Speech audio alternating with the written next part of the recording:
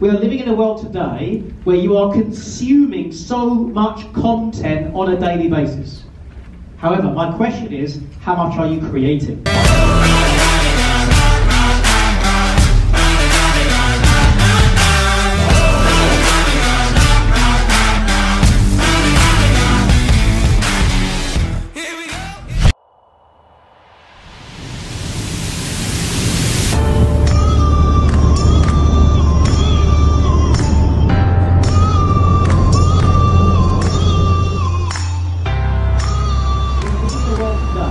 Where you are consuming so much content on a daily basis.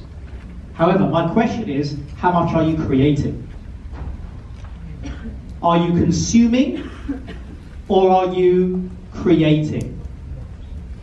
Because you need to create just as much, if not more, than you consume. Does that make sense? Raise your hand. If you're consuming, you're spending money and time. If you're creating, you're making money and time. You tell yourself, I'm too busy.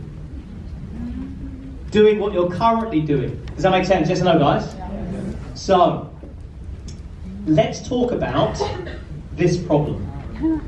The 80-20 rule, or law. Pareto's law. Who has heard of this particular?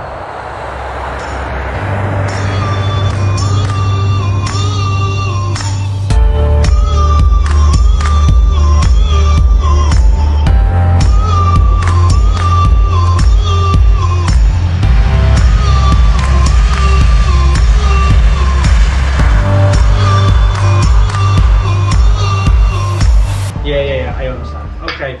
No, like I said, I checked out both the social media profiles, and especially Supleys has a big following, like 10,000 followers on Instagram. But there's not a lot of engagement, so there's not a lot of people like commenting, liking on the posts. So I think that's one of the big issues. I think that's what we need to improve on, because the more people engage with the post, the more interest there is.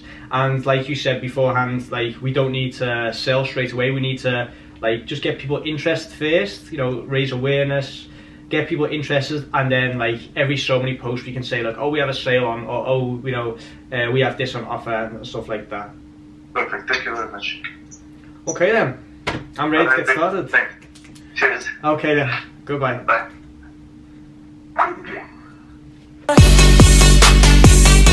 What's going on, guys? Just signed, like, it's one client, but it's two companies, so in a way it's sort of two clients, but one owner. But yeah, really excited about that. That's a big win for me, for Brand Pannier. That's definitely a good win for the company. And in London at the moment, bit of a messy video, but like, obviously I'm trying to document the journey as much as possible, and I promise you, like, this all does tie in all together. But yeah, just wanted to like touch up on that, or just explain that I just signed another client. Big win for me, and it's from the United Arab Emirates. The owner of the two companies from Dubai, so that's like a proper big international client, so really happy with that one. I was actually quite nervous to speak to the guy, because I looked at his photo on Skype. He looks like this like big boss, you know what I mean? Like, he looks like really, like, he knows a lot of people in the high places, stuff like that. But yeah, happy with that, just rambling on. But in terms of the video, because I know this video is quite messy, you know, it's all over the place. Started off with the seminar, it was a public speaking and expert marketing seminar by Andy Harrington, the guy from the UK, and he's in Holland, I think it's like once a year or something like that. And obviously, like, he's trying to sell his courses, his workshops, his mastermind classes and stuff like that. But I went with my business mentor, Asos, and he's also a client of mine actually. But like, even though he's a client, he's my business mentor as well, because he sort of like helps me. I help him with social media marketing and stuff like that, and he helps me with business and like self-improvement. So good little relationship going with him. And he said to me, like, he's in public speaking and stuff like that as well.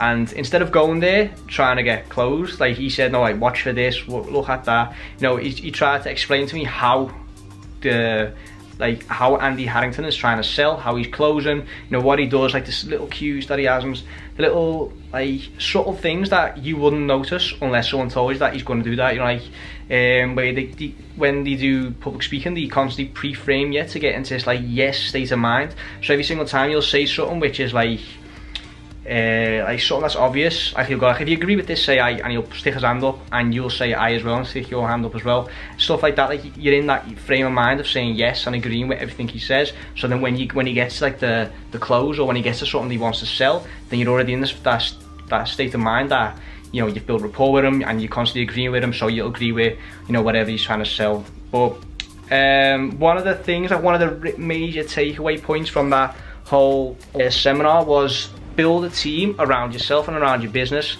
Like you're only as good as your team, and if you can build like this massive, like, or like the only way to build like a massive empire is by having like a really strong team, you know, helping you like with the workload, but also just like it's hard to explain. Like it probably, I'm not sure if I got it on video, but like Andy Harrington explains it better than me, obviously.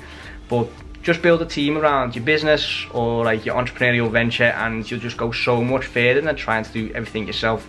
Like obviously when you start off, you wanna be like this one-man machine and, you know, try and get everything done yourself. But if you build a team around yourself, and a team of hungry like individuals that really want to improve and really want to help you on your way, then you'll just get so much further. And with that said, I'm in London at the moment, and like the more I'm here, the more I'm thinking, like the more I'm considering like getting other people on, like to join me with Brandpreneur, like whether it's social media management, content creation, just getting more people just to like grow and expand with me, you know what I mean, like just like have more Brandpreneurs basically. And it's something I'm really considering doing, big step for me as well. Like obviously like there's a few people that I outsource some work to, but having someone like along with me, like not necessarily physically, but not an outsourcer, but someone that's actually like going to help me on my way, that's something I'm considering. Obviously it's a big step because, you know, like your income does dip because, you know, you've got like his wages and his like rates and stuff like that. But I think that if you really want to scale your business, that's probably the best thing to do in the long run. So something I'm considering. Let me know in the comments down below if you've got any experience with this or any advice from me. I'm no idea how long this video is going to be, absolutely no idea. So I'll probably just wrap up this video here as well.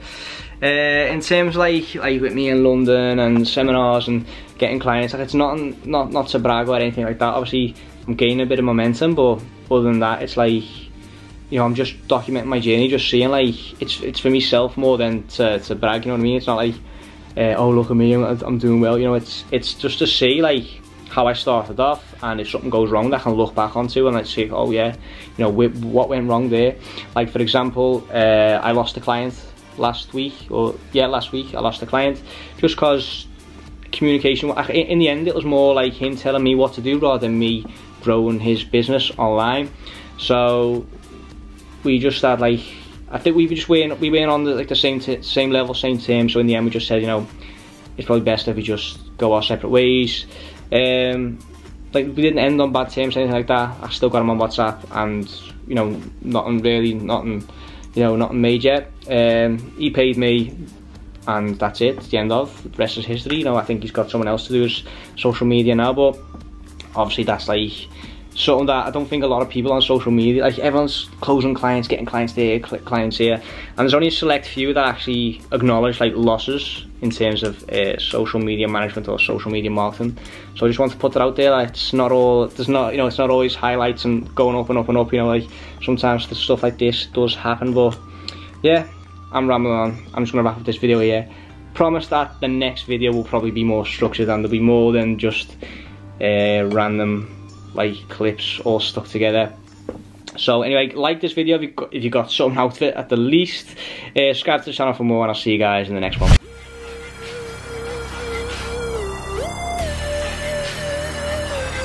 Gotta do what I gotta do.